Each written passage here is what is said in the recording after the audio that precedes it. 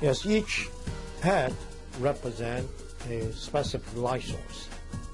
From very short wavelengths ultraviolet light to a infrared, near infrared source region. That gives us a variety of light wavelengths. Combined with the goggles, now it's a powerful combination. You can view the evidence under different wavelengths. You can see different things because a piece of a garment, for example, we examine a garment from the suspect. You can find fibers, hairs, body fluid, semen, and also vegetative material chemicals. With the combination of a different light source wavelengths, you can do many fruitful type of preliminary examination. Sixth, price. The UltraLite ALS basic package is a small fraction of the cost of other ALS systems and forensic laser systems, and is affordable to virtually any police department in the world. Allow us to show you how well the UltraLite ALS using only the BMT head works on real evidence. This is a photograph of latent fingerprints on a dark background that have been developed with orange fluorescent powder before the fingerprints are illuminated. The same fingerprints illuminated with the UltraLite ALS using the BMT head, viewed through amber glasses and photographed through an amber filter. Note the fine detail obtained using this development method in the UltraLite ALS using the BMT head. Oftentimes, using this method, investigators will not only obtain extraordinary ridge and end detail, but will also obtain intricate pore detail. This is a photograph of another latent fingerprint developed with the same orange fluorescent powder, however this time on a white background. Again, this is a photograph of the developed latent fingerprints before they are illuminated. The same fingerprints illuminated with the UltraLite ALS using the BMT head, viewed through amber glasses and photographed through an amber filter. Many times detail is lost in fingerprint processing when the fingerprints are on a light or white background. Fine detail is maintained using this development method and the UltraLite ALS using the BMT head. This is a photograph of latent fingerprints on a dark background that have been developed with yellow fluorescent powder before the fingerprints were illuminated.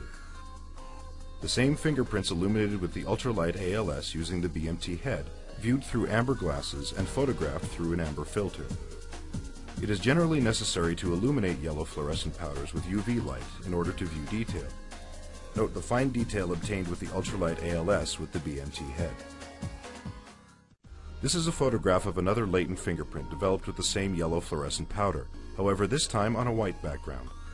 Again, this is a photograph of the developed latent fingerprints before they are illuminated. The same fingerprints illuminated with the UltraLite ALS using the BMT head, viewed through amber glasses and photographed through an amber filter. This is the most difficult process to obtain detail. Again, generally a UV light source and special photographic techniques would have to be used to obtain the requisite detail. As you can see, without changing heads and without any special photographic techniques, the UltraLite ALS with the BMT head produces more than enough detail to make the identification. This is a photograph of latent fingerprints on a dark background that have been developed with red fluorescent powder before the fingerprints are illuminated. The same fingerprints illuminated with the UltraLite ALS using the BMT head, viewed through amber glasses and photographed through an amber filter. Note the fine detail obtained using this development method and the UltraLite ALS with the BMT head. Oftentimes, using this method, investigators will not only obtain extraordinary ridge and end detail, but will also obtain intricate pore detail. This is a photograph of another latent fingerprint developed with the same red fluorescent powder, however this time on a white background. Again, this is a photograph of the developed latent fingerprints before they are illuminated. The same fingerprints illuminated with the UltraLite ALS using the BMT head, viewed through amber glasses and photographed through an amber filter. Many times detail is lost in fingerprint processing when the fingerprints are on a light or white background. Fine detail is maintained using this development method and the UltraLite ALS with the BMT head. This is a photograph of a latent fingerprint on a plastic bag that was developed with superglue or cyanoacrylate and then stained with rhodamine 6G. Again, this is a photograph of the developed latent fingerprints before they are illuminated. The same fingerprints illuminated with the UltraLite ALS using the BMT head, viewed through amber glasses and photographed through an amber filter.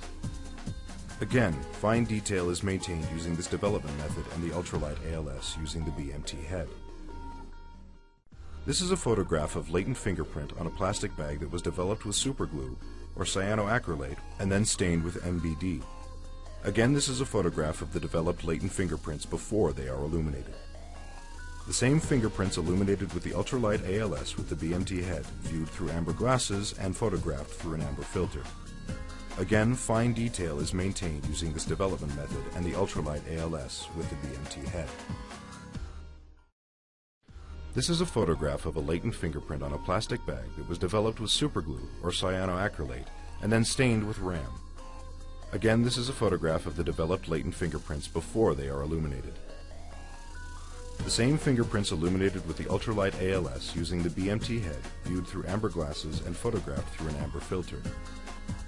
Extraordinary detail is maintained using this development method and the UltraLite ALS using the BMT head.